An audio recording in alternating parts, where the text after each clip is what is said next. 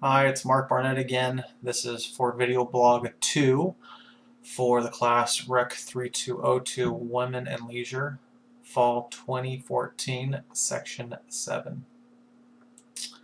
I'm embarking on the digital scrapbooking for this class, and I have to say so far my experience has been frustrating. I was looking online for a free program to do this and wasn't having much luck.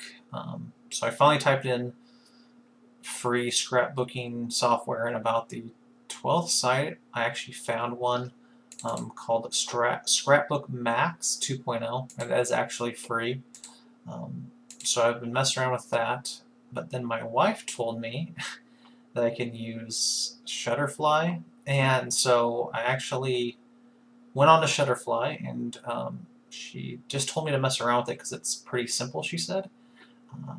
And I have messed around with it here and there, but I've not had a lot of luck. Well, I haven't been as artistic as she has been with the scrapbook she's made up, and I guess she's used that every time. So I really like the fact that it's online. I dislike the fact that I have to create something very artistic, and I'm not really enjoying that.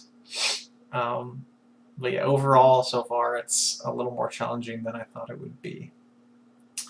And overall, my expectations were I was going to create a scrapbook, and it's meeting that so far. And hopefully I'll continue to like what I'm doing, and I'll just go from there. Next time I'll be doing the how-to, and that should be interesting. Stay tuned, and I'll give you a little clip of me learning. My wife actually helped me find, it's called the Shutterfly. She's used it before for her scrapbooks. Anyhow, my first experience I had was just like clicking on a random photo book, and if you like these options, you just go ahead and said you like it, and you said select this, and once you select it, you are actually open to this little screen here, and then it takes a little bit while to load. But now you have a way of selecting photos. You Shutterfly, Facebook, Instagram. I just have them on my computer, on my desktop. And I'm just going to add these. I'm really good at doing that so far.